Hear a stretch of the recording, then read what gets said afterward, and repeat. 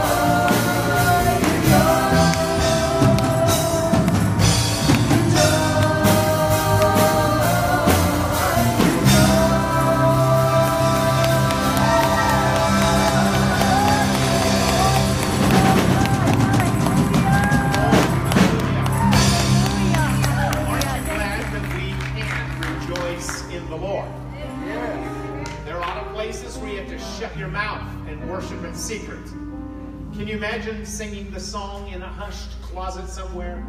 Rejoice in the Lord always. Because the neighbors are listening and may turn you in. I'm glad we can just say, rejoice in the Lord always. And again I say, and again I say, rejoice in the Lord always. And again I say, and again I say, rejoice.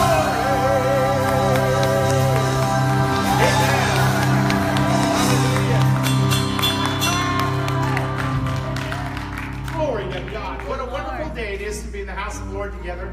I'm excited about this day. The Word, I haven't preached for 2 weeks, 3 weeks to you. I was filling a pulpit for my son-in-law and daughter in Phoenix a few weeks ago, and then the last 2 weeks, our staff have preached, and thank you to our staff for doing that. We appreciate it so much. And I tell you what, I'm wound up and burning up today.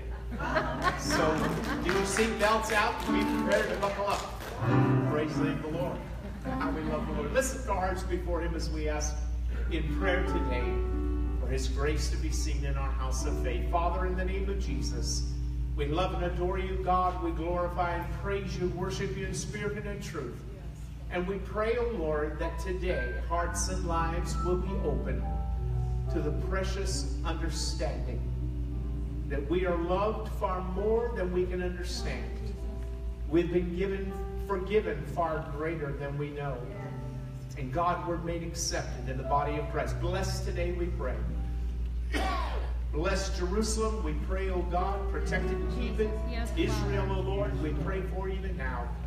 The knowledge of the Messiah, Jesus Christ, may fill the land. We pray today for our president, for our governor, for the mayor of our city council.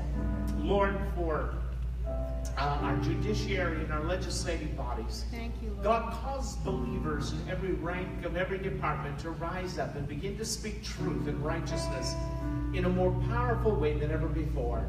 God, may the glow of your presence be seen throughout our land and the world. In the name of Jesus. We pray today, O Lord, for our churches around the world, where pastors stand and they speak in 1,000 different languages. God, your grace and your word. Would you open hearts and lives to receive the engrafted word of God, whereby people may grow. We pray for military families separated from their loved ones, assigned all over the world. We pray for those precious ones serving under arms, God, that you will minister to them. Most of all, keep them safe, but bring them to a saving knowledge of Christ. And for those families especially, who have lost loved ones in the war, God, would you be their comfort and peace as only you can. And God, may your name be exalted. May your will be done. In the precious holy name of Jesus. And the people of God said, Amen. Amen. Come, let us make a declaration of faith together. Brother Art. Good morning, everyone. Good morning. All right, let's declare this together. Today, we celebrate the Lord, and we have His hope. God is living among us. He rejoices over us with gladness. With His love, He calms all our fears. He rejoices over us with joyful songs. This hope is a strong and trustworthy anchor for our souls, reaching right to the very presence of God. And because of this hope, we are able to live our lives in ways that help others prepare eternity. Amen. Amen. You guys may be seated. You may be seated. Thank you so much for joining us this morning. You guys are awesome. If nobody's told you today, you're awesome. And I love you. Sometimes you just got to be told I love you. Amen. That's right. We're in the house of the Lord this morning, where the love flows freely. I've got a couple announcements for you, and then I'll get out of your hair. We've got a mystery dinner theater that we're thinking about putting on, but we want to see who's interested. If you are interested in volunteering for that, or serving, or helping out with this mystery dinner theater, what you can do is you can get a hold of us at the information center in the back on the way out, and we will get you signed up, or you can ask all the questions that you need, and we'll be able to help you out with that. Also, we've got some new life groups that are starting next Sunday. On the table back there next to our missions wall and the sound booth, you can sign up for a life group. And I'll tell you what, life group is an awesome way to get plugged in. It's an awesome way to get connected. It's an awesome way to build relationships with your fellow brothers and sisters in the house. And most of the life groups have food, okay? So I don't know about y'all, but I'm just saying, that's like, okay, you got food? I'm there. But it's awesome. It's awesome. You kids, you guys may be dismissed. You may be dismissed for kids' church. You can go see Eileen back there in the back corner. You guys have fun, but not too much fun because I'm not back there. So yeah, life groups. I really encourage you guys to get plugged into a life group, get involved. It's so much fun. We have a blast. And this series that is coming up is by Judah Smith. I believe still Judah Smith, correct? No? That's all right. It's going to be good either way. Show up to life group. We're going to have some fun. Also, Good News Club, it starts up here at school. As the school starts up, we're going to be introducing the Good News Club again, and we need volunteers for that. If you have any more questions or you need some information, you can see us at the Information Center in the back on the way out as well. And our students are returning to school this Monday, so pray for them. Pray for the parents that they just won't go crazy without anything to do at home all day long. Nobody to clean up after, nobody to cook for. I know it's a rough life, parents, but we're praying for you. Our kids, they're going back to school, so pray for them. Keep them in your prayers. And let's worship the King together this morning. Amen. Just want to say real quickly, Man's Camp is coming up, guys. I'm going this year. I'm able to go. And so there's sign-up sheet back there find out the details. It's like Friday and Saturday morning, so get ready to go with me on that. I would like to say thank you for all your expressions for my birthday on the 23rd of July. And all of you made it such a success. I was so surprised by everything, the mayor and his wife being here and so on. And just God bless you. Some of you I knew gave me things, and so I gave you a thank you cards on its way. Many of you gave through the church. I have no idea who did what. So to all of you who anonymously donated towards me, thank you so very much. I appreciate your gift, your gifts, your thoughtfulness, your faithfulness to the house of the Lord. Because it's not all about me. It's about Jesus. Amen. And because of the Son is setting us free, we're free indeed. Amen? Praise the Lord. Hallelujah. Amen. My brother. By the way, Backpack Sunday, do you realize that Wayne and Lynn had to leave church and go shopping? Can you imagine being called by God to go shopping? What a horrible thing, Lynn. What a horrible... I know she despised going. No, not going. Pastor, I don't think they heard you there. I said she had to go shopping. Shopping. Yeah. 24 more backpacks they had to go out and purchase, and then stuff real quickly. We were running out, and they went and brought it in. So because of that, we went over budget. So this morning, if you want to give a little extra towards Backpack Sunday, thank you. We went over budget, but we'll get that covered, and we appreciate 124 backpacks. That's awesome. Thank you, Lord. 124 backpacks. Filled up, ready to go. Hallelujah. We're so delighted. Thank you for your faithfulness and your giving in them. God bless you. Now, Brother Gray. Now, God bless you. Worship the Lord. Hallelujah. Come on. Let's worship the Lord this morning.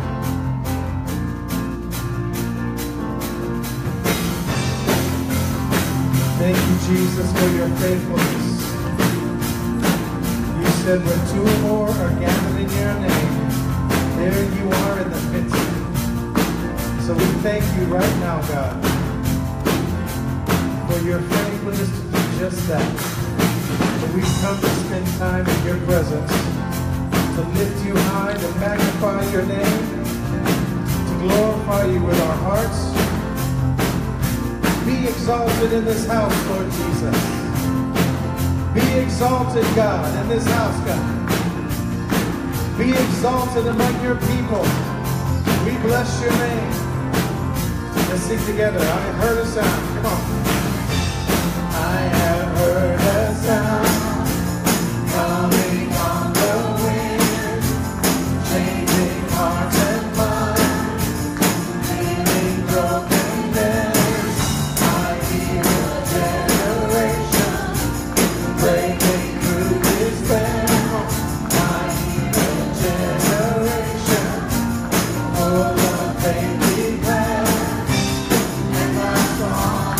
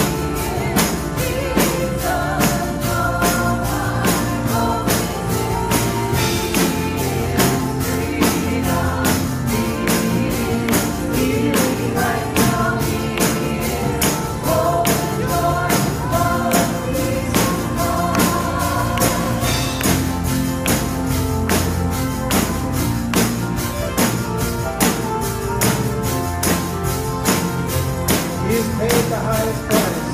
Sing it out. He has paid the highest price. He has proven His great love for us. We will praise Him with our lives and proclaim our love for Him. He has paid the highest price. He has paid the highest price. He has proven His great love for us. We will praise Him with our lives and proclaim our love for Him. And proclaim our love for Him. And proclaim our love for Him. Proclaim our love for Him. And proclaim our love for Him.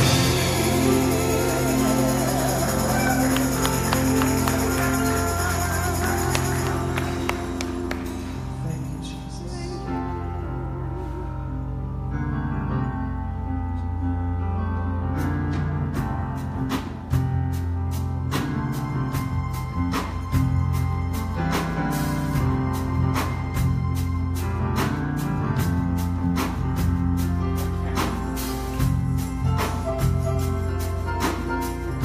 Lord, we come to praise you. Lord, we come to praise you, glorify and praise you high, and bless your name. You alone are worthy of honor and of glory, Lord. We magnify you. Your majesty is far beyond the heavens. Your glory, it fills the earth. Your holiness, O Lord, causes us to worship as we gather around your throne.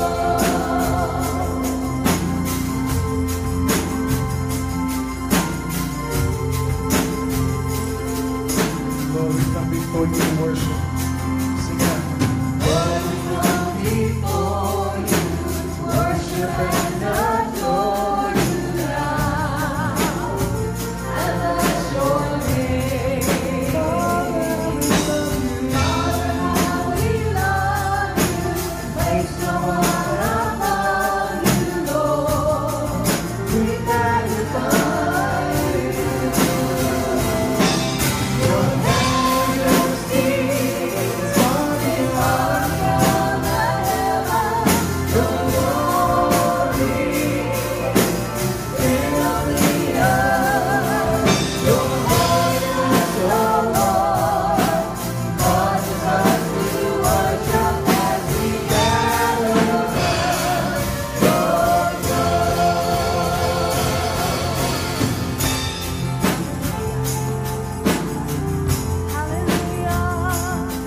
Sing that second verse again. Lord, we come before you to worship.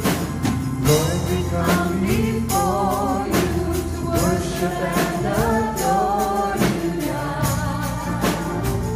and bless your name. Father, how we love you. Place no one above you, Lord. We magnify you. Your majesty is far beyond the heavens. Your glory fills the earth. Your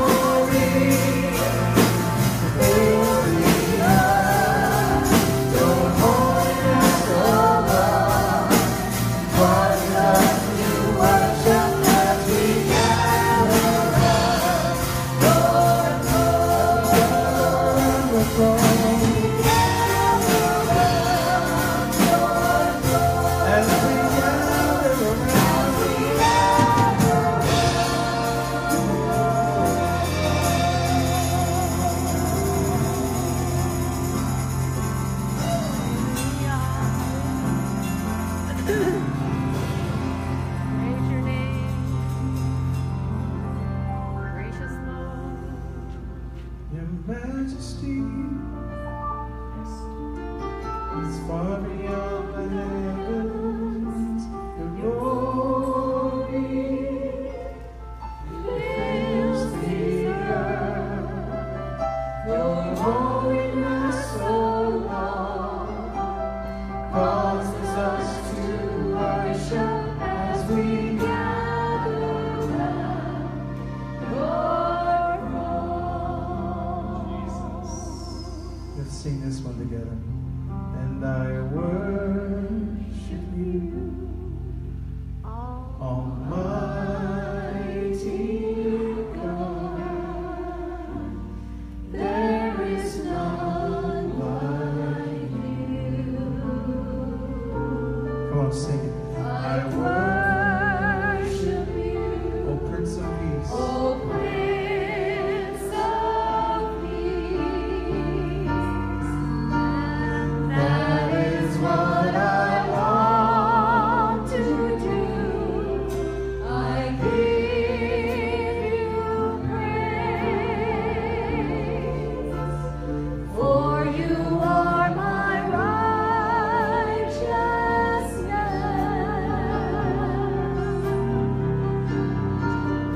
I worship you, Almighty God. There is none like you. He's worthy of worship. He's worthy of praise. So we can lift our hands right now this morning and worship and adore the Lord. As we lift our hearts and lift our voices, would you just take the time right now and just set your eyes on Him and magnify Him and give Him praise and honor and adoration, because He alone is worthy. We bless you, Jesus. We worship you and adore you, God. You are awesome in this place. I worship you. Come on, let's sing it together. I worship you, Almighty God. There is none like you. I worship you, O Prince of Peace. That is what I want to do. Oh, and I give you praise, for you are my righteousness. I give you praise. I give you praise, for you are my righteousness. One more time. I give you praise. I give you praise,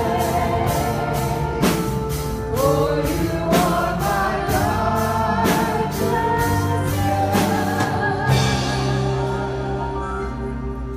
And I worship you, Almighty God. There is none like you.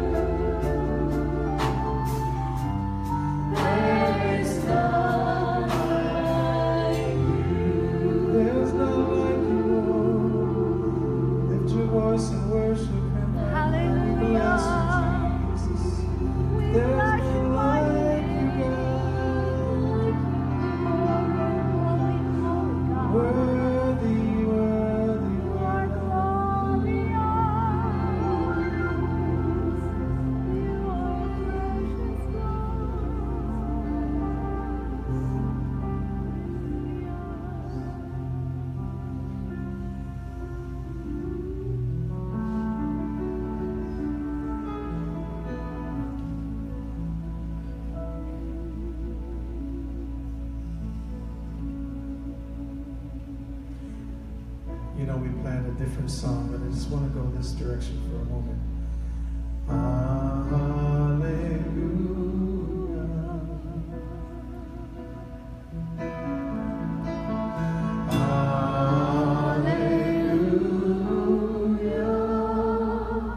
For the Lord Almighty reigns.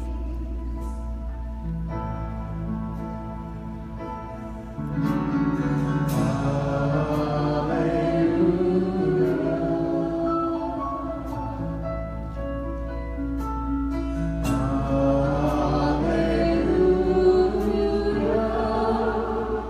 For the Lord Almighty reigns. Come on and worship Him. Hallelujah. Hallelujah.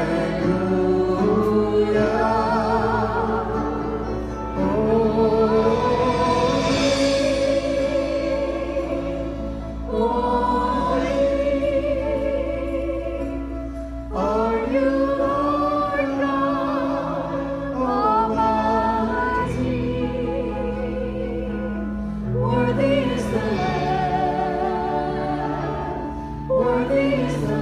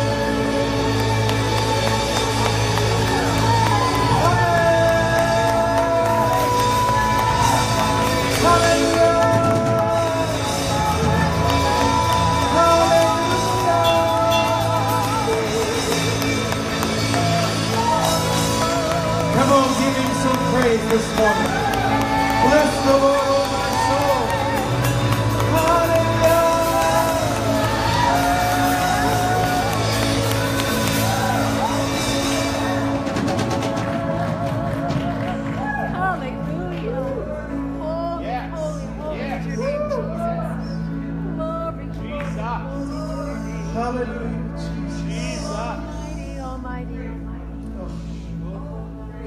Holy, holy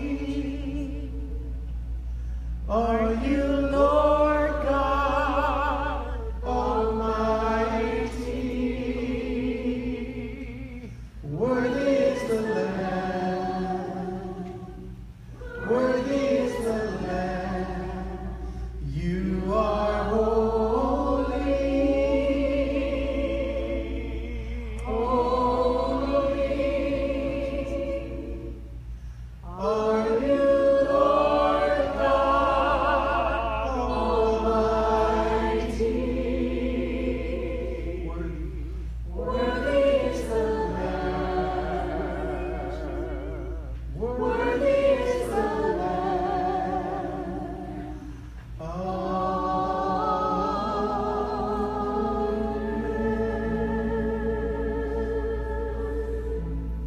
hallelujah. Jesus. Jesus, Jesus, Jesus. Jesus. Jesus. Bless the Lord, oh my soul. Lord, you are gracious, Almighty God. We bless your name, we bless your name, we bless your name, oh God. Hallelujah. Hallelujah, Lord. Glory, glory, glory to your name, Almighty God. Jesus, Jesus. Hallelujah.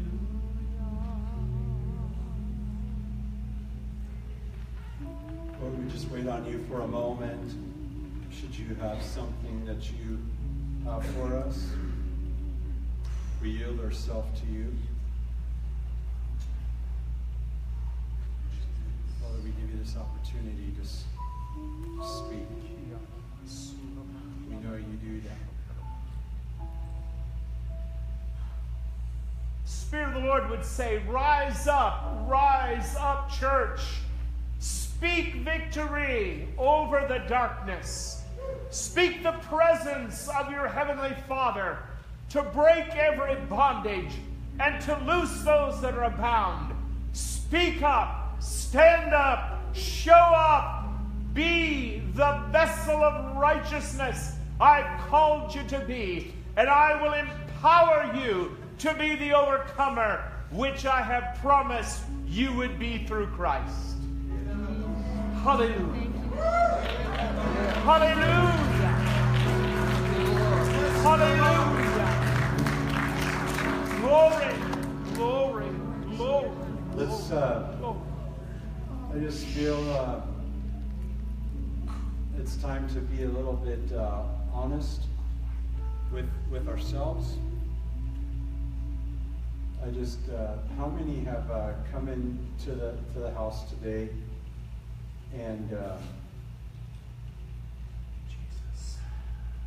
how many came in today just kind of thinking, you were kind of hoping that God would do something great, but you were kind of doubting and just kind of like, here we go, another service, and you wanted something, but really in your heart you weren't really expecting, and just kind of like, it's just another day, another week.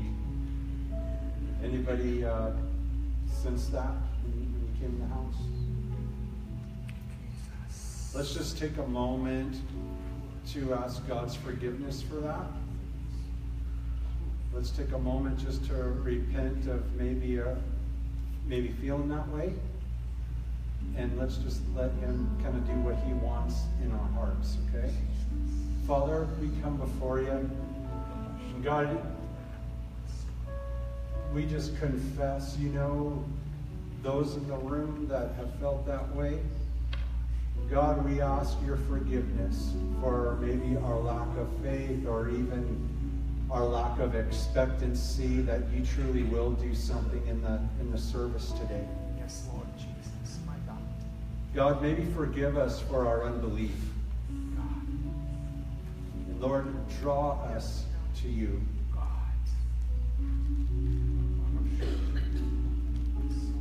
God, we want to expect things from you. We know that you are at work. We know that you love us. Yes, Lord.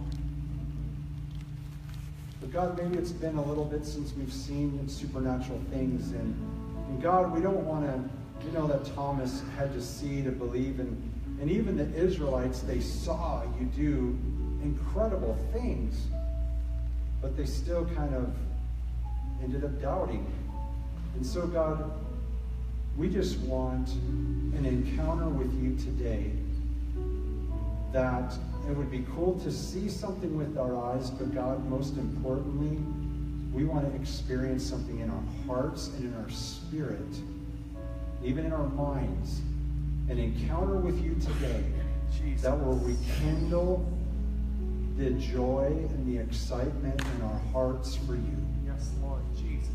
That will revive us, God, to be where you want us to be, and to do what you want us to do, and to think the way you want us to think.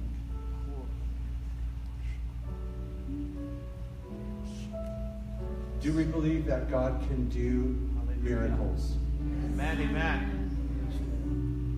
Anybody in the room today need a miracle in your life? If that's you, whether it's a physical miracle, a financial miracle, maybe relationship miracle, maybe a spiritual miracle.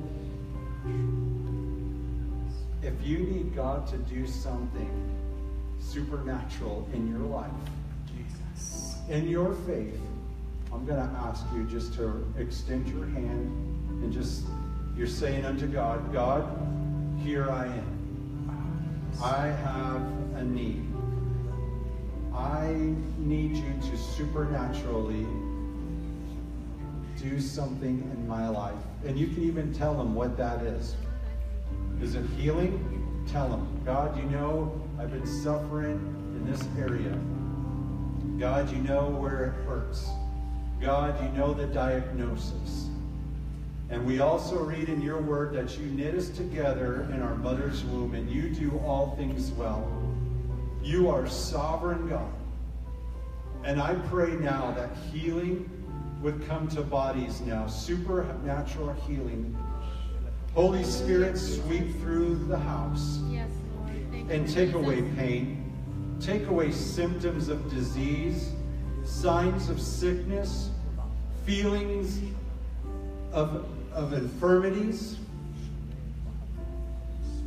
God, bring healing to the innermost being of those cells of the body in Jesus' name. And we just take that authority, Jesus, that you told those disciples that we read about. We take that authority that you've given to us, and we speak now. Thank you, Jesus. Healing. Just say that with me. Healing in Jesus' name. Say it again. Healing in Jesus' name.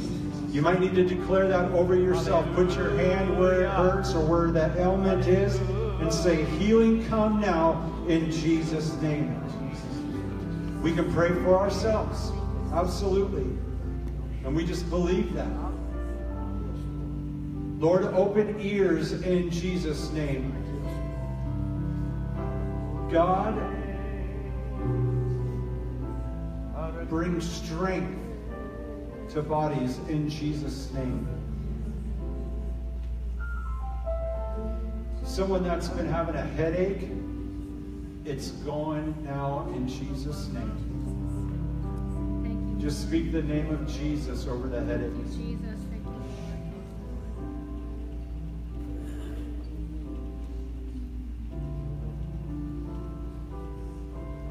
Take a deep breath. Those that may have some things going on with lung things, just take a deep breath and just say Jesus. We just declare that name above all names.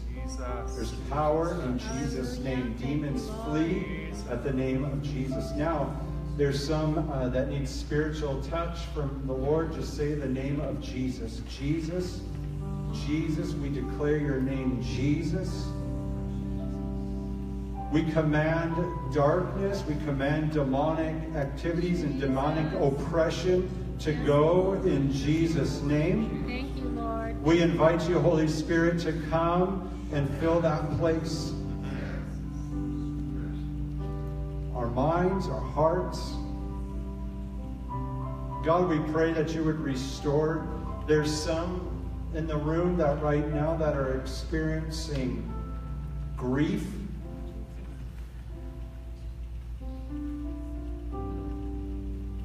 God, even when we walk through difficult situations, we read in Psalm 23, we're not going to fear, because we're going to remember that you are with me.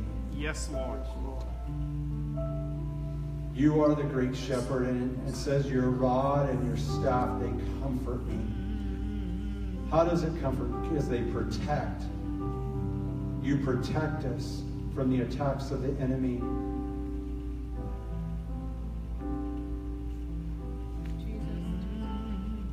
God, bring peace where there seems to be sorrow.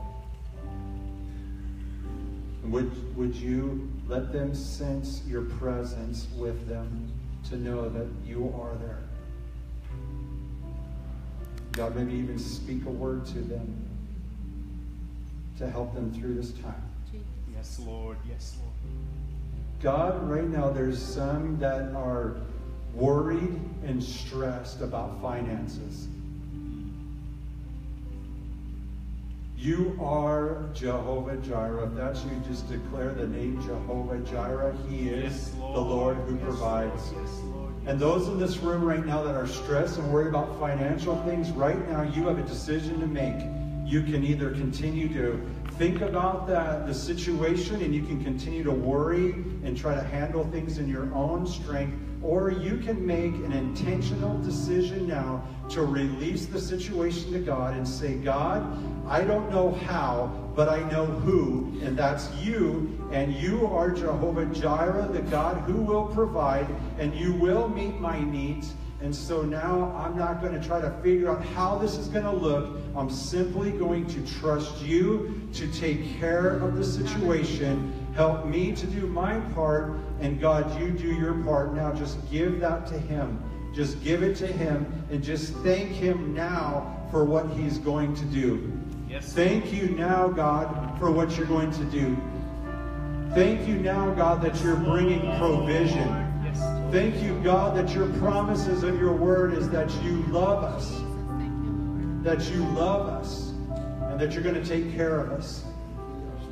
God, we don't want worry. We don't want our faith to be divided. We don't want to be like Peter as he stepped out of the boat and he looked around at the waves and it began to sink. We want to keep our focus on you. And right now you're calling us to a decision to either focus on you or continue to just go down the path that we're going. Friend, what will you decide right now? Jesus. God, as it was stated in the Old Testament there, by your servant, as for me and my house, we're going to serve the Lord. Yes, amen. Hallelujah. You may need to just declare that over yourself and over your family and over the situation.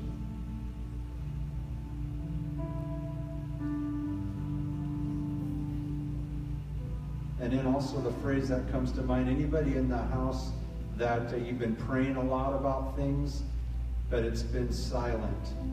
And you're kind of like, what? God, are you there? Just show me by raising your hand. Where are you at?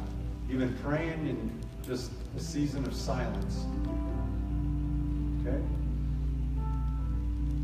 This phrase that came to mind, I remembered last night, but it just came again. Just be reminded that many times the teacher does not speak when a test is happening. Come Remember on. school time? You had a question, the teacher's like, I can't say nothing. It's test time. And could it be right now that you're just in a season of test? What are you going to do? What are you going to do? Take the text. We're going to take the test. We're not going to just write our name on it and give up. We're going to put our name on it. We're going to read the question. We're going to face the situation. We're going to kick fear in the face. We're going to ask God for his help. And we're going to boldly take the test and do our best. It's going to be all good. Thank you, Jesus. you, Lord. Be encouraged by that this morning. God, I pray for those that are going through a season test, that you would just help them to continue to not go off their emotions, but just do truth. Thank you, Lord. And just take one step at a time. God, it's awesome. It's awesome. Are you glad you came today? Amen, amen. God, aren't you glad that He Praise hears the us? Lord. Hallelujah. Are you glad that He's an intimate God He's a God of relationship, isn't He? Yes, amen. Thank you, Jesus. God, there's someone in the room too that's going through difficulties in relationship right now. I just kind of sense that. And Lord, whatever the situation may be, you are a restorer of relationship. Yes, Lord. In fact, Jesus, that's why you came and died, is to restore relationship between us and the Father. Jesus. You're all about that. Yes.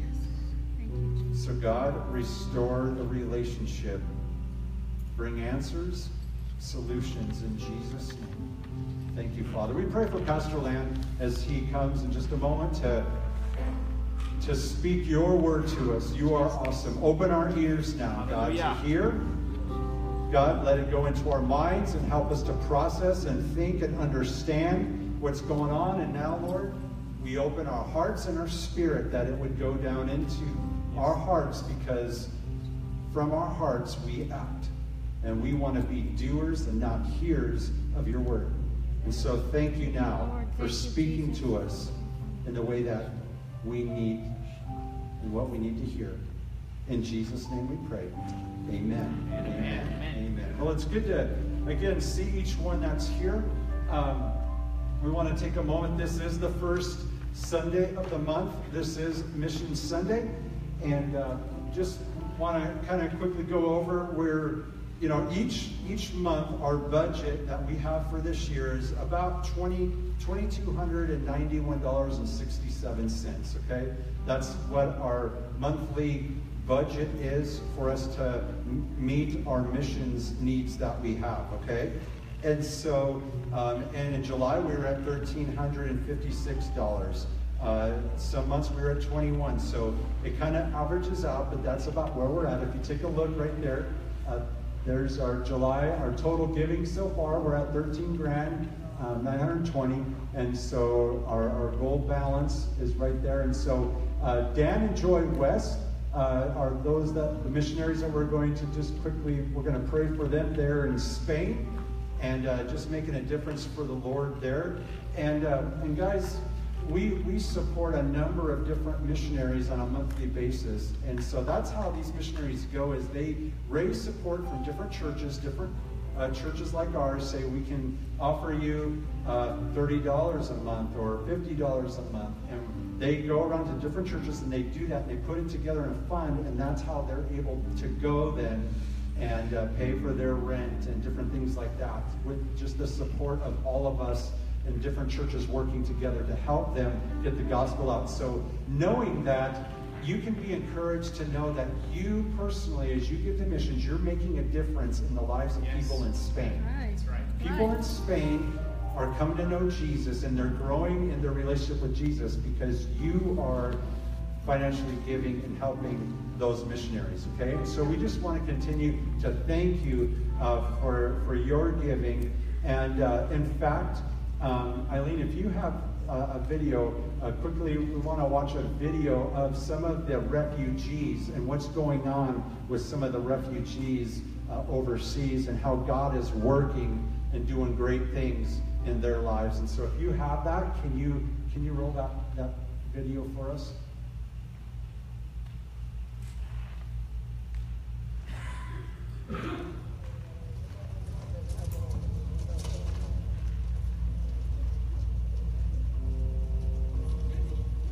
Years, refugees have been coming to Greece, mostly because it's the first stop to Europe.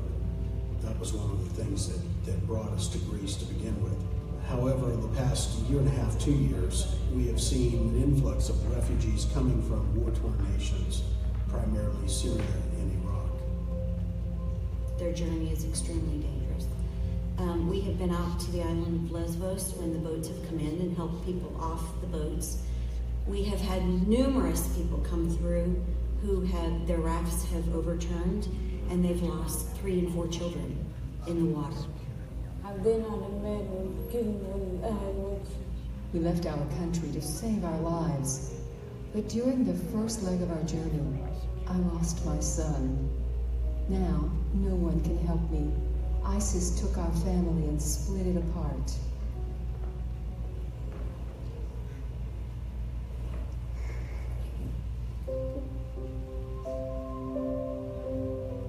There's a lostness and an emptiness that we often hear from many of the refugees that we have spoken to and gotten to know over the period of a year and a half, some of them. And it's our place to reach out to them, and some of them are even open to the gospel. And we've seen God do a tremendous work in so many lives. We had hundreds in here. I mean, it was unbelievable. And they started by just the humanitarian part, just giving, little bags of food, and then it spilled over into giving them clothing. And then we started having Bible studies, and more people were coming in and getting saved. And so then we started having services here. And it was so exciting, just in this room alone. Sometimes we'd have over 100 people, and they'd be just shoulder to shoulder, and they would be hearing the gospel. We see people come to Christ almost on a weekly basis, and they've come to understand who Christ is because of the religious freedom that exists here. For so many years, there have been missionaries that have gone to these Middle Eastern countries, and they've never seen one person come to the Lord. And now they are coming to the Lord, and we have led so many in the sinner's prayer. It's just been an amazing experience. We just thank the Lord for what He's doing. How many know that God has called us to love people? And I've heard a lot of people talk about refugees, and everyone's got their own take, but how many know that as Christians, it's not our job to judge? That's right. God's called us to love all people as He's loved them. And He's doing a great work in everybody's life, right? Discrimination is not a God word. That's right. Love is a God word, right? Yeah. And so let's just take a second just to pray for this, for the West and those people around the world, the missionaries. God, we lift up the West to you. And I pray that you continue to bless them in their efforts and in their assignment that you've called them to. Let there be a mighty outpouring of your Spirit in the land of Spain, in the country of Spain, Lord. Do amazing things. Bring people to know you as their Lord, but also as their Savior. Yes. And God, we also pray for these refugees, Lord, as families are being destroyed by evil. Lord, would you protect their hearts, and would you protect them, and would you reveal yourself to them in a powerful way? Yes. Those people that are helping refugees and different ones across the world, give them the resources, the strength, and to know what to do and how to help them and protect them. And God, we even take a moment to even lift up terrorists to you. God, Saul was a terrorist for you. Yeah. And you did not give up on him. And you, on that road to Damascus, he had an encounter with you that took him from being a terrorist and a persecutor of Christians and of people. And you softened his heart, and God, you changed his name to Paul, and you used him in a powerful way where we've got your word. A lot of it was written through him. And if you can do that for him, you can do that for others. As long as they have breath, there is hope. And God, I pray now that there would be a mighty outpouring of your Spirit in these terrorist camps, where angels would show up, where you would show up, God, to them in a powerful way, and that you would reveal truth to them, that you would show them that you are the way, the truth, and the life, and the lies that they've been believing would be extinguished now in Jesus' name. Yes, Lord. Jesus. God, have your way be done in their lives. And we just thank you, God, for what you're doing with our missionaries all over the world. We pray for them in Jesus' name. Amen. Amen. And again, real quick, just want to make mention to you that Good News Club, we're starting out. We've got an opportunity. We've been doing it for the last 9 years. You're aware of it. On Thursdays, after school, it's early release at Jamaica Elementary School. We're going to go in there for an hour and a half, and we're just going to give the good news to them. The superintendent has allowed every elementary school to have a Bible club on campus in the elementary school. That's big, Pastor Dean. It is a big thing. It's big. And it would be a sin for us not to participate in that opportunity. If we don't participate in that, you know how I view it? We're spitting at God in the face, really, and saying, you know what? Because he's given us a commission, right? Yeah. To go and to tell and make disciples. And yet if we don't participate, if our church isn't involved in this, we're just like, God, forget about what you have to say. And I don't want to be that way. Amen. So if you're here and you'd like to help us with that, we sure could use your help. So talk to me afterwards, and we'll help you with that. Also, there's going to be, real quick, just a thing where we're going to bless Jamaica. I went to a meeting this last week at Calvary Baptist, and they're doing they want to bless all the schools, and they're asking all the churches to help them, because this is bigger than just one church. This is a God thing. And so they're going to 10 different schools, 10 different projects that those schools need. And so they're hoping to get groups of different ones from different churches to adopt a school and adopt a project, and together as the body of Christ make a difference in our community by blessing our schools. How many think that could be a very cool thing? And so we're going to adopt Jamaica. There's 10 things on there, but I did sign us up for 4 things: painting curbs and poles and doors and changing sweeps under doorways, and there's painting the nurses station. There's a lot that needs to be done, and this is going to happen at the beginning of October, and I'm going to share more as we get closer to that date. But put that in the back of your mind. It's going to be a Saturday that we work for a few hours just to go over there and just let them know Abundant Grace believes in you, and we're here to support that. Pastor mentioned earlier about the backpacks. Yeah. We were able to give away 124 backpacks, which is phenomenal. We were a blessing to them. And going into last week, we were about $100. We were at about 95% of hitting what we've already purchased for those 100 backpacks. And it's about $100 made 10%. So we were between $50 and $100 away from hitting that goal, I believe. But then we had to go out in the middle of it, because could you believe the attendance we had? Was that awesome? Standing room, people were on the steps, So we had to go, and the Keltons went out and bought 20 more backpacks. The bill for that came to $490 for the supplies and 20 more backpacks. Okay, so we're roughly about $550, between $500 and $600, I think, shy of covering those expenses. And so, if you would consider, being a part of that, that would be awesome. And we just know that God's going to meet those needs. So it was a great thing, Pastor Lan. Amen. Praise the Lord. Thank you, Jesus. Amen. Hallelujah. How many of you know that God meets every need according to his riches and glory by Christ Jesus? Amen? Just calling you today as our ushers prepare to receive the morning tithe and offering.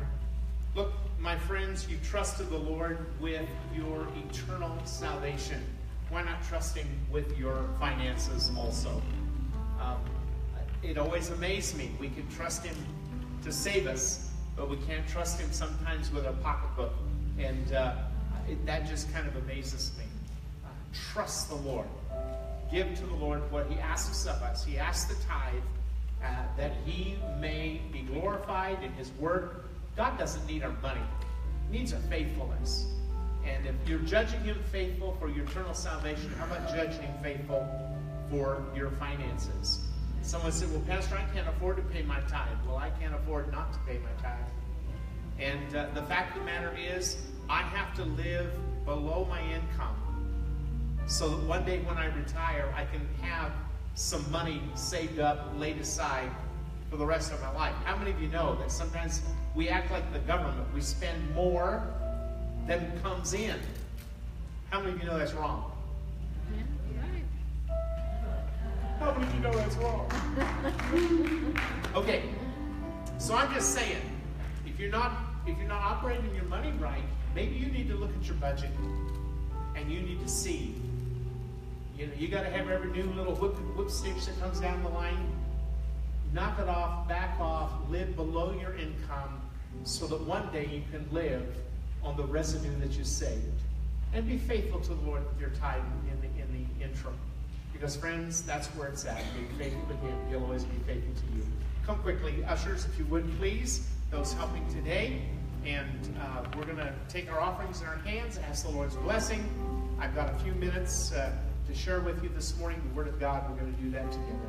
Heavenly Father, in Jesus' name, we give you the praise, the honor, and the glory for your mercy and your grace. God, today we declare that you are always faithful. We pray, O Lord, that you bless those and help us to come into obedience, to be faithful with the tithe and offering unto your word. God, challenge us this day. Those who have not begun yet to tithe, help them to see that it's an important part of their obedience to the Lord. And God, bless them abundantly in the name of Jesus. And Lord, we take this moment to pray for Sister Eva, whose father passed away this last week. And we pray for Jesse and Eva, God, even now, that you will strengthen them and minister to their entire family. In the precious holy name of Jesus, we give you glory. People, God said, Amen. You are great. You do miracles so great. There is no one else like you. There is no one else like you. You are great. You do miracles so great. There is no one else like you. There is no one else like you. You are great. You do miracles so great. There is no one else like you. There is no one else like you.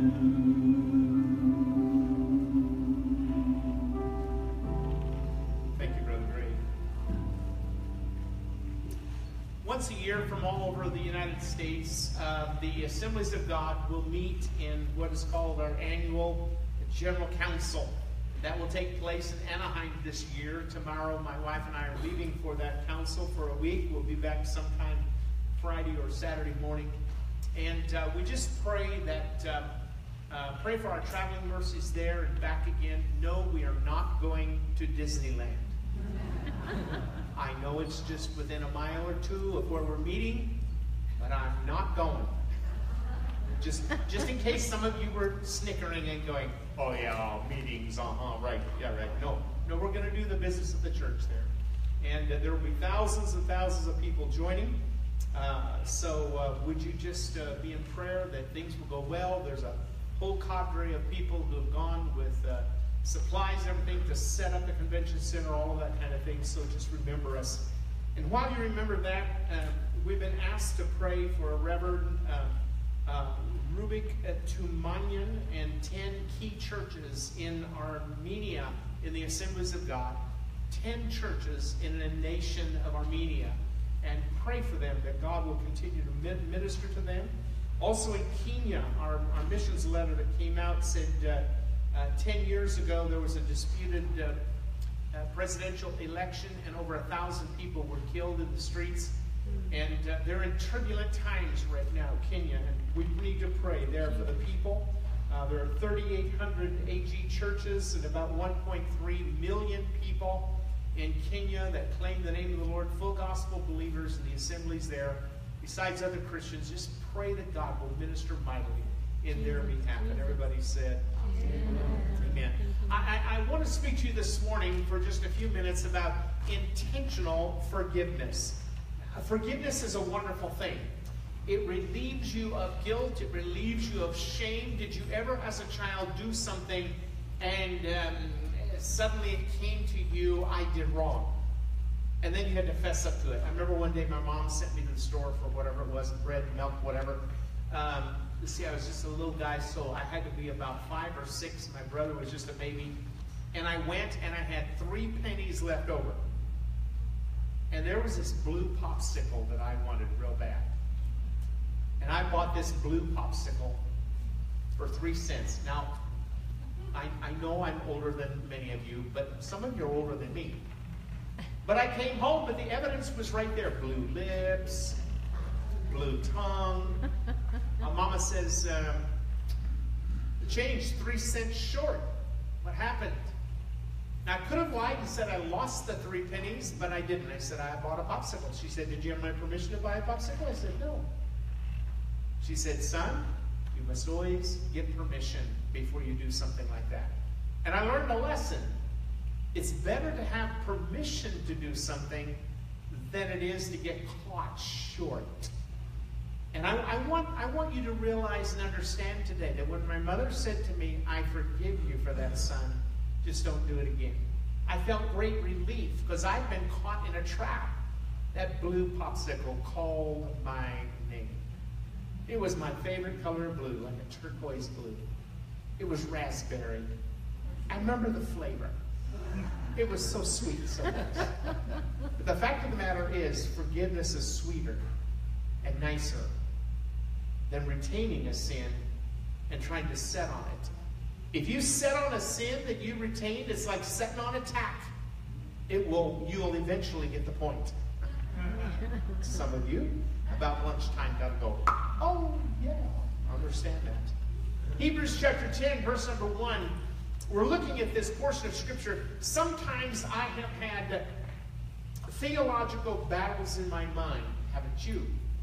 At some points in my mind, I've wondered, are we the only ones who really believe in the true God? Is what we preach and teach and live and believe, is that correct? Or is Jesus just another way to God? And there are other ways, other roadmaps, other pathways, other understandings, and so forth, to the truth of the Word. And as I've thought and studied and prayed over the years, of course I came to the conclusion that the Word of God is true, and what He has said about His revelation of His love, mercy, and grace, and forgiveness to us is absolute truth, and it has impinged upon my life to the point of bringing me that call of God to deliver the gospel to hearts and lives, to let people know there truly is forgiveness for sins. And as I think about it, there are people in this world who want to do everything in their power to keep God off their backs and keep themselves out of His attention, because then they can just live their lives with no pressure on them whatsoever. And there are other people who are trying to please God in some manner so that He gives them special benefits. And I want you to know that God cannot be hidden from. And everybody said, Amen. And God cannot be impressed. I remember when we went to the first Assembly of God church that we attended when I was about 13. There was a person, a family in the church that told our pastor they were the largest missions giver in the entire church. And they didn't like the fact that my mom and my aunt played guitars, and I played the drums, and that my mom played tambourine. And they went to the pastor and they said, Brother Miller, you need to stop Sister Blair from playing that tambourine. Don't mind so much the guitars, but honestly, the tambourine just gets on my nerves, and you need to tell her to stop. And Brother Miller looked at them and said, realizing that they were the largest missions givers in the church, and they pulled that on him. You know, we are the largest missionaries givers in the church. Nice. And he goes, well, I believe that the Lord sent the Blairs here, and personally I like her tambourine, and she knows how to keep the beat. And she's not playing it all over the place, you know, but she knows how to fit it in with the music and so on, knows when to play, when not to play. That's a big deal about a tambourine, right? When you play it, when you don't play it. And he said, I think we'll just keep it the way it is. And you know, those people took their missions money and left the church. Amen. And you know what? Pastor asked my mom to lead the youth, teach a youth class, lead the missions and so forth. And with just simple tacos, she raised thousands and thousands and thousands of dollars over the many, many years that they were there for missions. I can't tell you how many years we get $4, $5, $6, $10,000 for missions on silly tacos. By the way, tacos are not silly. But you know what I'm saying? It's like God showed up and showed off and goes, I like tambourines. I think that's cool. So let me continue. The idea of forgiveness is an idea of being released. Do you recognize that today, in the sound of my voice and through the video that we're sending out on Facebook right now, there are people who formerly were involved in drugs, but because of Jesus Christ, their sins have been remitted, they are forgiven, and the sin and the guilt and the shame that they felt as failures, drug addicts, has fallen off of them. They've been redeemed by the blood of the Lamb. Hallelujah. Hallelujah. There are people who got into fornication and adultery and sexual sins and homosexuality that had that in their former lives, who now sit among us with a proud understanding that whom the Son sets free is free indeed, and there remains no more guilt or shame. Now you say, weren't you that? Yes, they were. And so were many of us.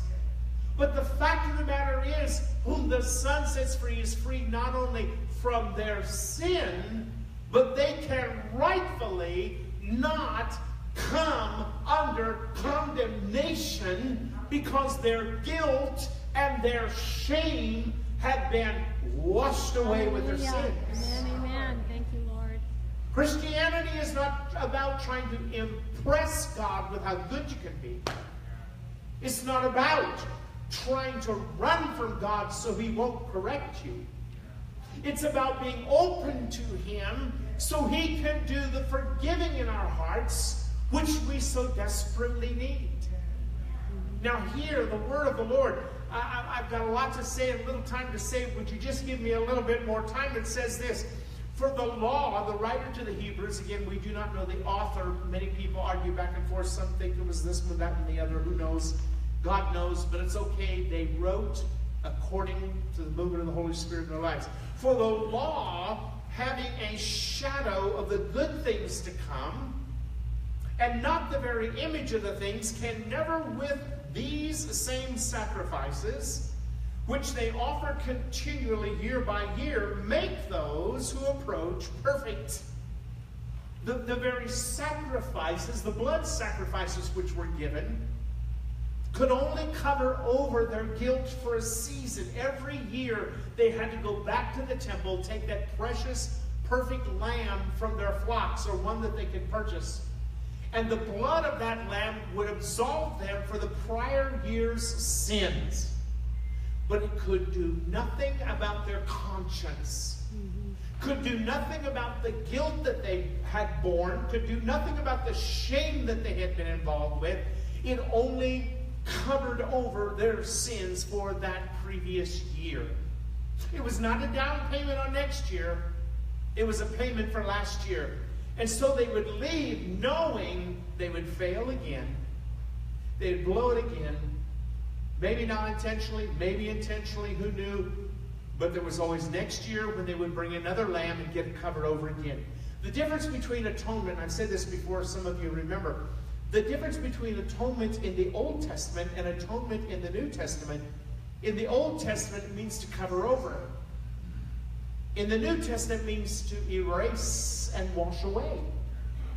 It's kind of like when your puppy poops on your carpet and you go and find a towel or a throw rug and you throw it over the pile and say, good, it's good. The smell's still there, the pile's still there, but it's covered over. And even if you apply Febreze, and this is not a commercial, generously on that little pile, it's still there, folks. And that's what atonement in the Old Testament means. The blood of bulls and goats will cover over the sins of the people. But in the New Testament, when it talks about the blood of Jesus washing away our sins, it means picking up the poop, washing the spot, apply the Febreze, and there's never any evidence that there was ever a mess on that carpet. Erased by the blood of Jesus Christ. That's New Testament atonement. And so we come back to this point, and it says all of those yearly sacrifices could not take away or make those who came, who approached and brought the sacrifice, could not make them perfect. For then, verse 2, then would they not have ceased to be offered? The question is asked. If it could make them perfect, then they should cease the offerings. But it never did. Watch this verse as it continues. For the worshippers, once purified, would have had no more conscience of sins, but in those sacrifices there's a reminder every year of sins, for it's not possible that the blood of bulls and goats could take away sins. Blood of bulls and goats couldn't do it. We needed something stronger, something greater, something more powerful. Listen carefully this morning. Verse number 5. Therefore, when he, Christ, came into this world, he said this, and it's quoting now Old Testament scriptures. Listen. Sacrifice and offering you did not desire. Speaking to God, the psalmist was speaking to him. Sacrifice and offering you did not desire, but a body you have prepared for me. In burnt offerings and sacrifices for sins you had no pleasure. Burnt offerings meaning blood sacrifice, and sacrifices meaning a bloodless sacrifice. There were various offerings that were given to God. Then I said, and another quote, behold, I have come. In the volume of the book it is written of me. Volume is a word that means the little bead that was on the end of the rod that held the scrolls together. 2 rods rolled the scroll on 2 rods, and the little beads that were screwed at the top, attached to the top and bottom, that kept the thing together. So he said, in the entirety of the Old Testament, in the entirety of the law, the Psalms, the prophets, in the entirety of the revealed Word of God, held together so it wouldn't fall apart, he said, in its entirety, it's written of me. Watch this again. Where am I now? He says, oh yeah. Come on. In the volume of the book, verse 7, it is written of me to do your will, O God. He said, that is the only thing that I came to do, is the will of my Heavenly Father. I came to accomplish His will. What's His will? His will is that none perish, but everyone to come to an everlasting life. Yeah. That's the base will of God. And if you're sitting here this morning and you're full of a guilt or a shame about your sins, there's one way to remedy that, and that's submit yourself to God, who will not beat you up, who will not condemn you, who will not beat you over the head, but who will delve deep into your heart and your spirit to erase your sins and take away your guilt and your shame and cause forgiveness to flow powerfully through you on a continual basis. The reality of Christianity is that you can indeed live without guilt or shame before God. Hallelujah.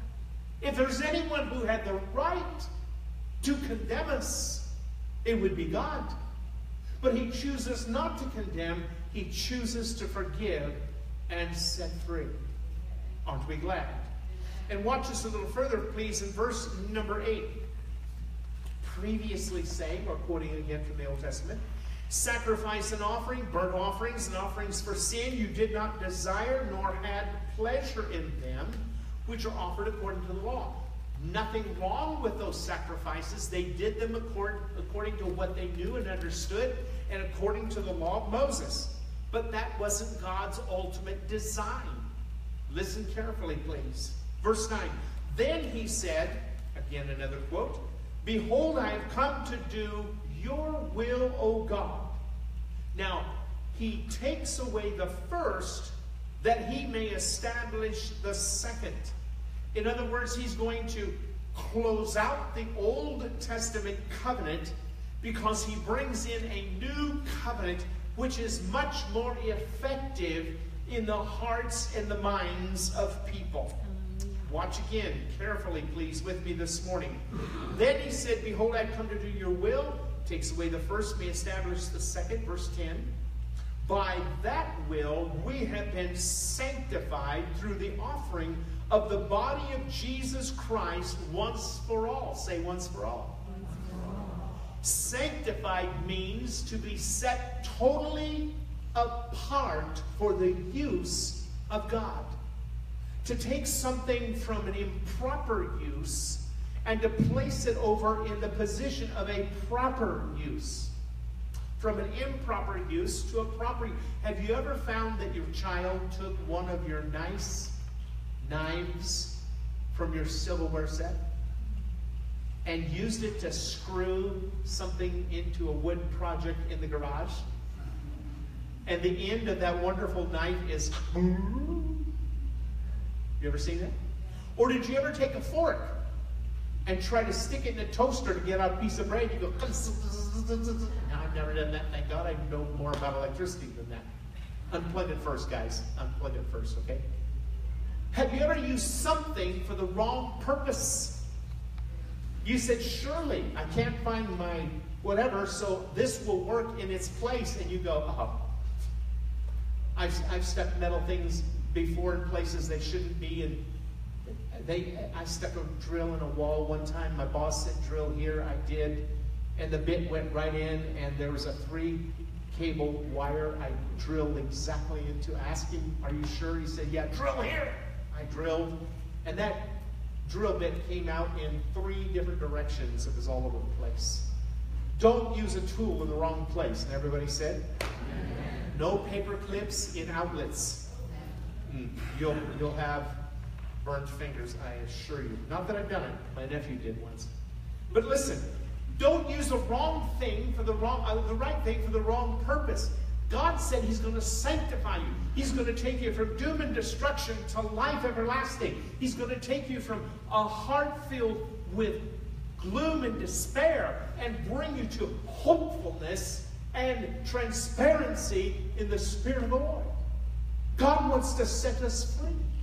He wants to totally set us free. Now watch this. In verse 11, and every priest stands ministering daily and offering repeatedly the same sacrifices, which can never take away sins. But this man, Jesus Christ, the writer of the Hebrews says, this man, after he had offered one sacrifice for sins forever, sat down at the right hand of God from that time, waiting till his enemies are made his footstool. God's not going to do anything else about sin. The battle is over. Hello? That's right. The battle is over. Well, Pastor, I'm still battling. You're battling something that's already been won for you. You're fighting against something that is trying to declare its strength in your life, and all the while the Spirit of the Lord says, greater is he that is in you than he that is in the world. Friends, I tell you this morning, there's something more powerful than guilt and shame, and it's the intentional forgiveness of God. Why does he set us free? Because he wants to give us the authority and the power to be free and to live free. Hallelujah. To be free and to live free. Not just saying it, but giving us the power and the authority to be that and to do that. Struggle, my friend, is with our choices, not with the ability of God in our hearts and in our lives. Notice a little further, please. It says this, And from that time, waiting till his enemies are made his footstool. Verse 14, for by one offering he has perfected forever those who are being sanctified. It's the gerund form of the word. We are in a process of sanctification. We're in a process daily renewing our minds by the word of God. We're in a process daily of seeing God bringing us into victory, unto victory. Do we miss it sometimes? Sure. Anybody ever had a lapse in your faith? Yeah. Anybody have a lapse in your intentions? Yeah. Anybody who's had a lapse in your trying to do what is right and proper? Sure enough. But the fact of the matter is, let Christ arise within you. You stir yourself up. David often said, soul, rise up and praise the Lord. There are times you and I don't feel like worshiping. Hello? Am I alone up here? There are times we don't feel like doing what is proper. There are times we don't feel like holding back an ugly word. Have you ever made a smart remark and hurt someone's feelings? No. I confessed to you the other day I did to Aletha. We were talking about something or other, and she said something to me, and it just ticked me off. It did. And I rarely have done that. Rarely. She's nodding her head, by the way. And I said something back to her that was just hurtful. And oh my, it was one of those moments like when I used to say to Aletha when we first got married, this spaghetti is great. It's almost like Mama used to make. Don't say that. Ever. No.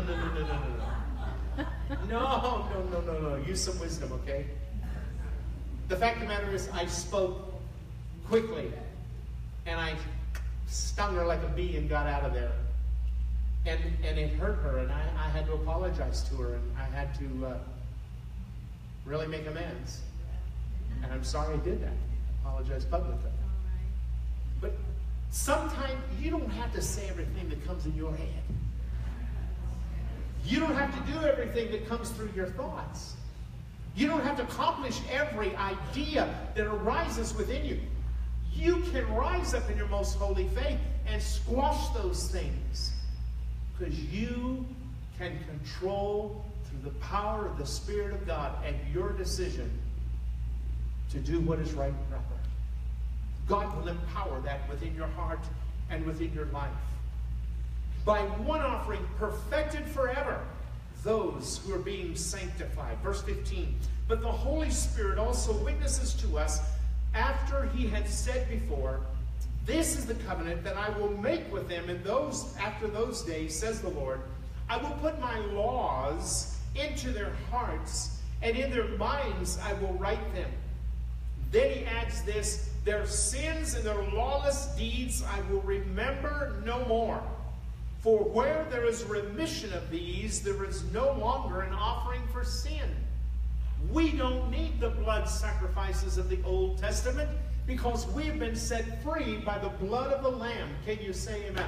Amen. That empowers us to rise up. That empowers us to press on. That empowers us to find victory in the Lord Jesus Christ. Friends, I'm telling you about something that can be found in no other religion on the face of this earth, and that is the power and the ability of that intentional forgiveness of heaven. In that while we were yet dead in our sins and trespasses, and could not satisfy God's judgment, and could not satisfy his demands through the law to our lives, yet Christ satisfied the whole law. And because he did, God said, I'll use his satisfaction of the law and apply it to you, and I will save you to the uttermost, and I will forgive you to the uttermost, and I will put in your life a forgiveness that is living and moving and powerful and constantly at work in your heart and life. Are you and I human beings still? Do we make mistakes? You betcha. But the Holy Spirit comes and says, you know what, that was wrong. Why don't you correct it right now? And we correct it, and God goes, good. Now let's get up and go on and move from here. Power of intentional forgiveness enables you and I to rise above. As I said before, there are people with various pasts in this room and in the sound of our voice who have done things and been things that now they would be ashamed of, except for the blood of the Lamb has erased that and cleansed them. And they can truly say, I'm a child, a son, or a daughter of God. Hallelujah. Glory to the Lord. Hallelujah. That's power. That is empowerment, friends. I can look at you, and I can forgive you maybe for an offense against me, and that's one thing. But when you look at the face of a holy God, and he says, because of Jesus Christ, I forgive you. Man, that empowers you to rise up and go forward. And then verse 19. Now look, here, just a little bit of a background, please.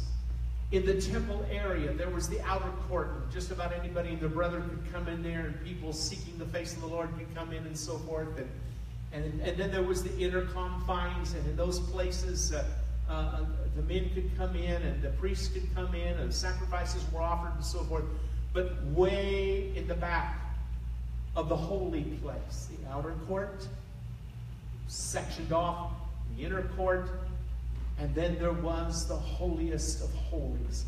This was the place in the Jewish faith. This was the place where the Ark of Covenant was in there. The presence of God was thick in there. And there was a heavy, heavy veil that was drawn across it, across the front of it.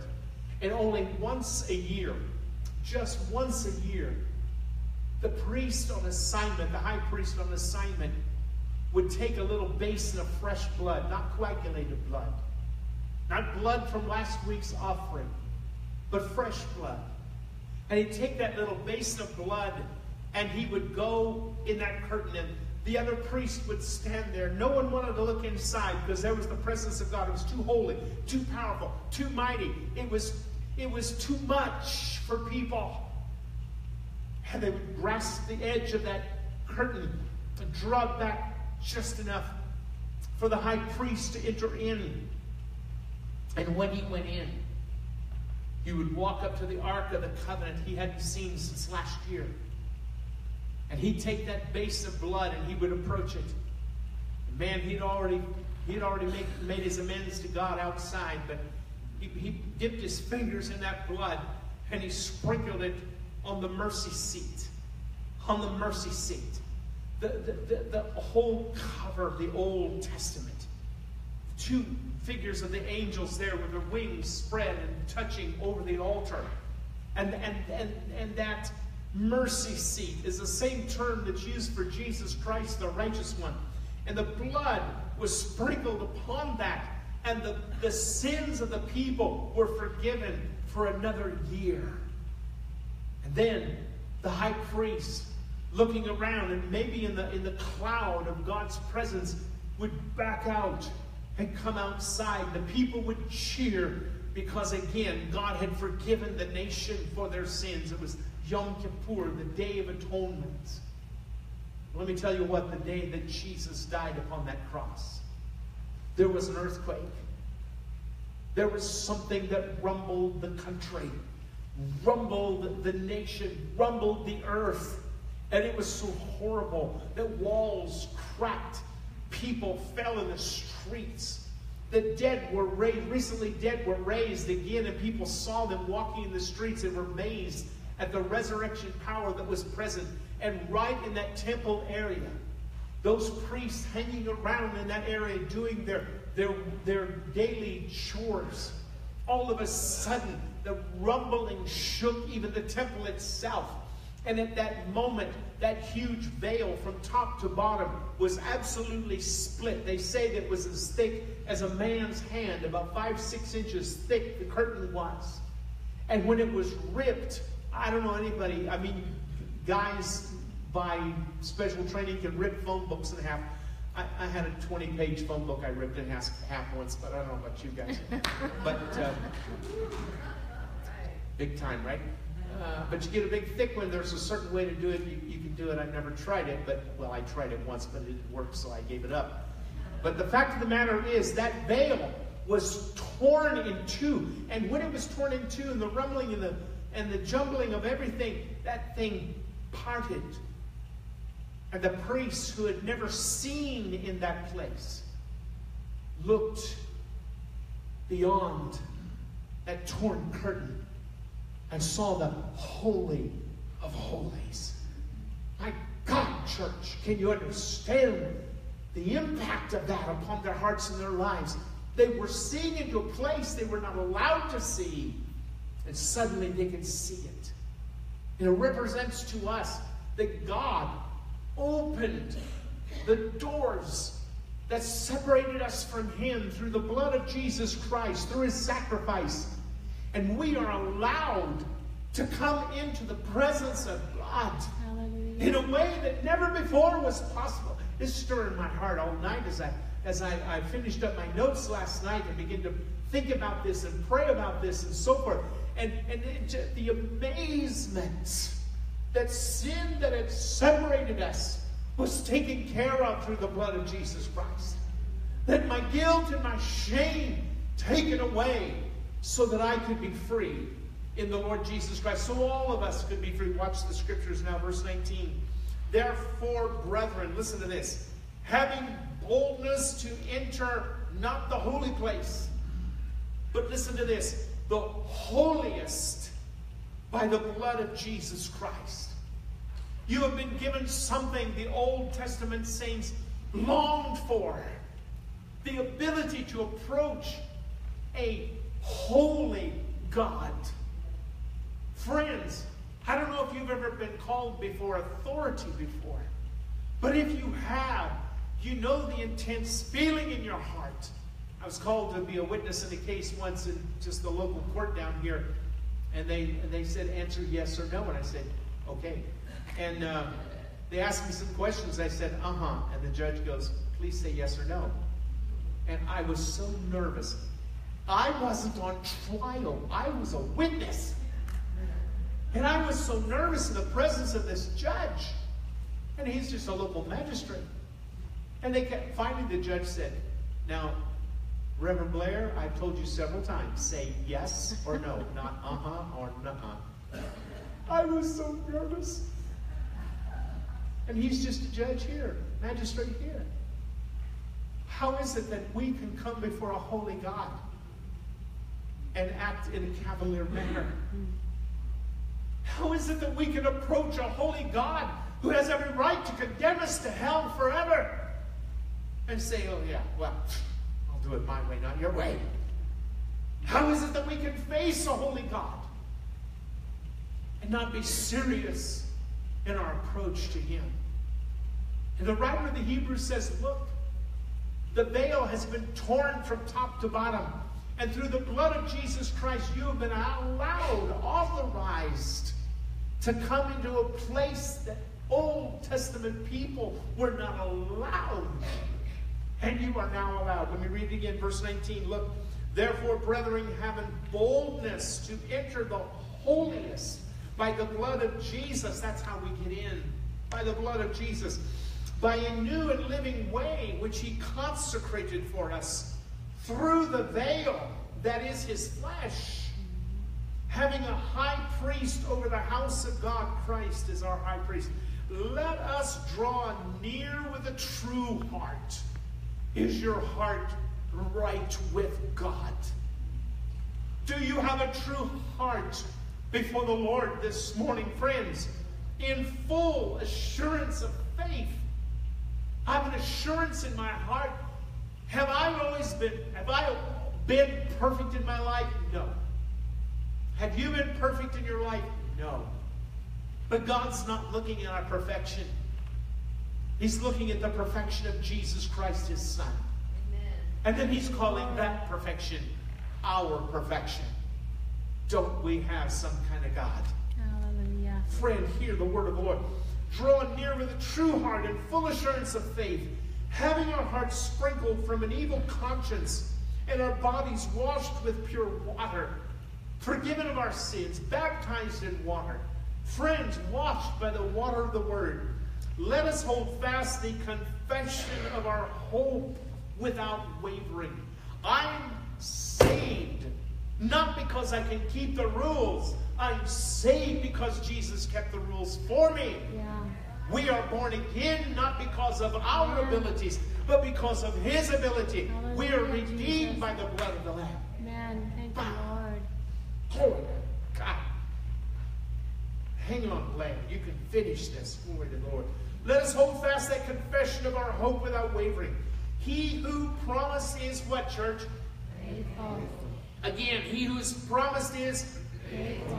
Let us consider one another in order to stir up love and good works. And that the verbiage that is used there to stir up means to incite to the point of action. Lately, we've seen on the college campuses and so forth, people gather and they don't believe in something, they want to stand against something, want to riot against, and someone will incite a riot. Are you listening?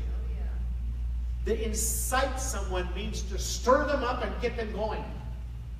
Did you ever see in the store the guy with a display and he's selling, I don't know what, knives, pots and pans, special, whatever, and he's going and pretty soon, who wants to buy this?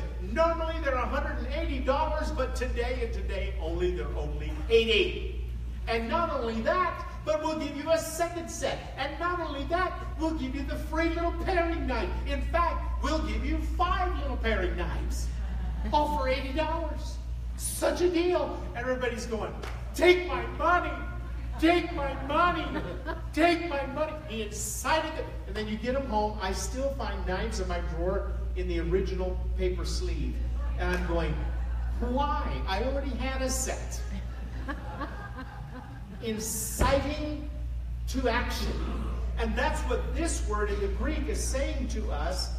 Let us consider one another in order to stir up or incite to love and good works. Praise you, Lord. My brothers, my sisters, love unconditionally those around you, and especially those who adversely come against you. Love those who intend evil against you. That doesn't mean you have to go, oh, I love you, I love you, I love you. But act in love. They have a need, meet their needs if you can meet it. They have a need in their lives, pray for them, uphold them. Go by their house and do a drive-by prayer. No guns, please, but drive-by prayer. Bless so-and-so. I know, Lord, they've spoken against me. But oh my God, bless them. Oh my God, draw them to you. Oh my God, reveal yourself to them. Drive-by praying has a way of working powerfully.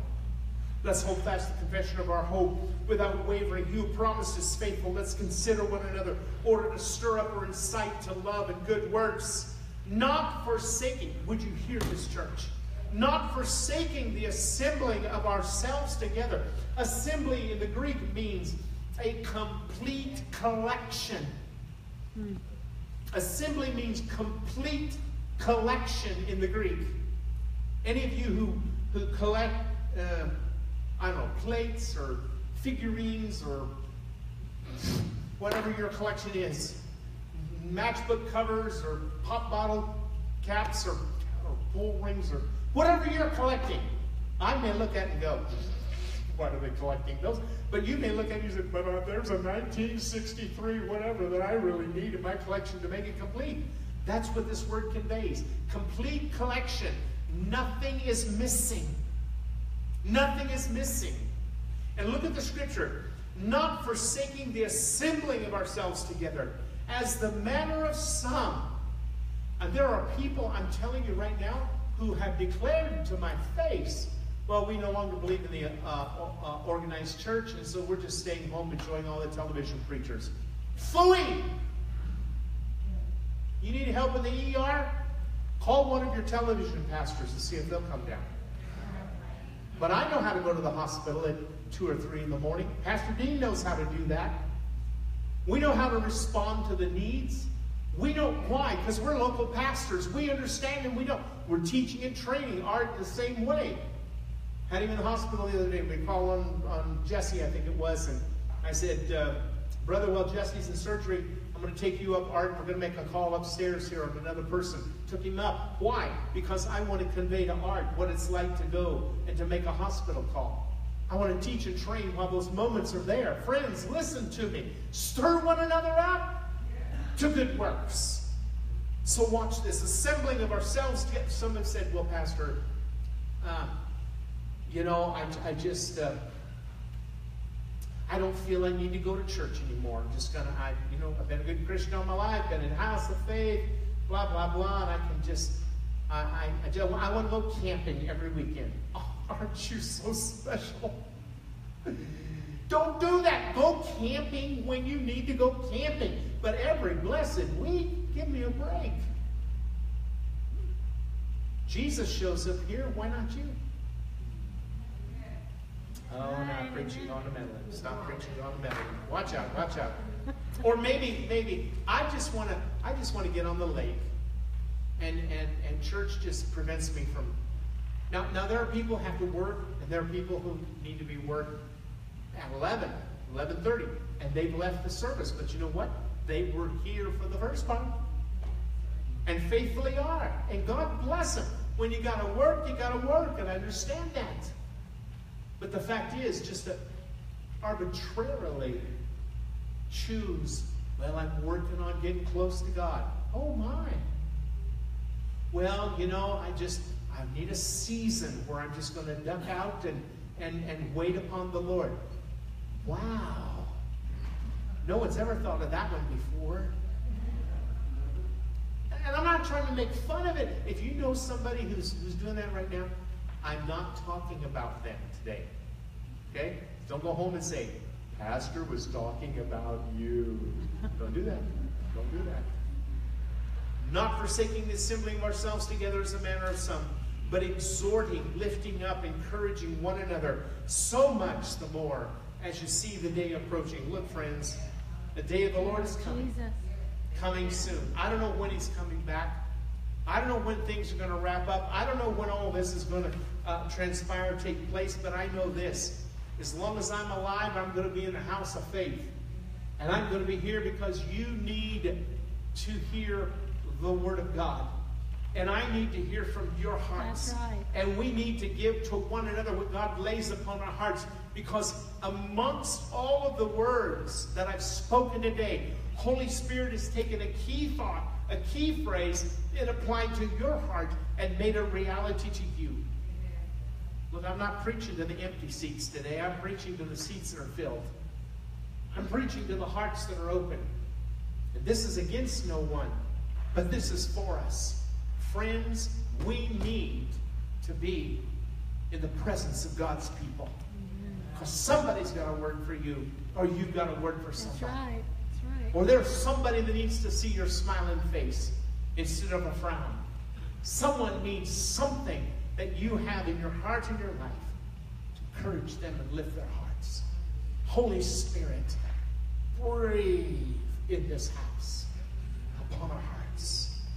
This morning, I tell you what, I just feel that we need to open the altars this morning. And there is something about the altar, something about that time in the presence of God. And I just sense, listen, friends, let me ask you some questions real quickly. Is there something that's come up in your heart that's more important than your relationship with God? Is there something that you wake up thinking about instead of thinking about God? Is there something that's troubling you that you need a handle on? Only God can give you the handle. Is there something that is plaguing you, bothering you, messing with your life that you need a handle on? And I'm not telling you that you're a sinner, that you're in danger of whatever. I'm just saying this. Prayer is something that works powerfully within our hearts and our lives. Maybe you're here today and you've never made a confession of faith to Jesus Christ as Lord and Savior.